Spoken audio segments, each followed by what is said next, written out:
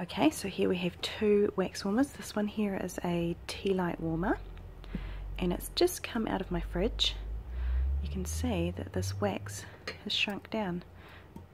It's solid. So that's my favourite way to remove wax from a tea light warmer. And then over here I have an electric warmer. This one's by Sensi. So you can see that's all liquid.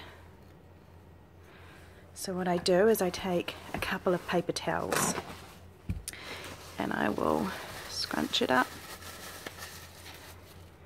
and just hold it in there until it sops it all up.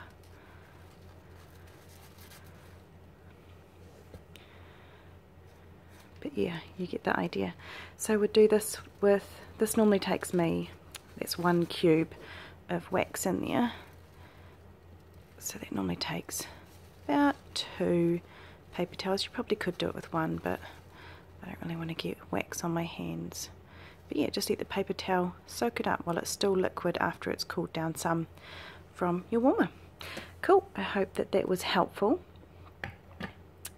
Let me know if you have any questions in the comments below, and I will be back again soon with another video for you guys.